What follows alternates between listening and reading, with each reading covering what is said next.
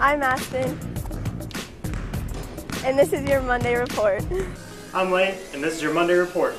I'm Augie Chappis, and this is your Monday report. I'm Sophie, and this is your Monday report. I'm Allie, and this is the last Monday report ever. Many of you know that Mondays will look different next year. Let's see how.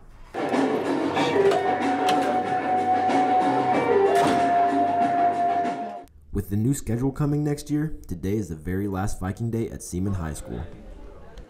Well, it's going to make it easier for me from here on out because right now, every year we have to realign what we're doing which day because some years, the lesson might fall on a Viking day and then the next year it falls on a block day. So it'll make my life simpler from here on out.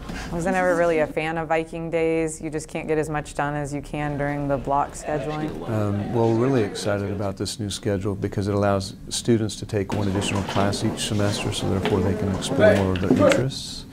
And we really like to change for teachers also because it will reduce class sizes in some cases, and in other cases it will allow teachers to offer a course that they have always wanted to teach but didn't have room in their schedule to do so. Along with the new schedule comes different lunch times. The way we work, it's going to be a lot simpler because it's going to be a faster moving on the lunch, and it'll be like our Monday schedule all week, which makes our day go a lot faster. It seems like we can control better on the food quantities and everything. What I like about the schedule change is obviously that you'll have seminar every day, so then you'll be able to just have time to work on your work that you're missing or something. And then, like I said earlier, with the longer class periods, you'll be able to work on your work during class.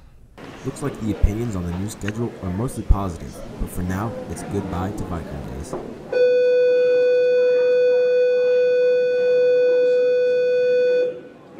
Although I'll miss the Monday report, good riddance to Viking days. Now for the rest of announcements.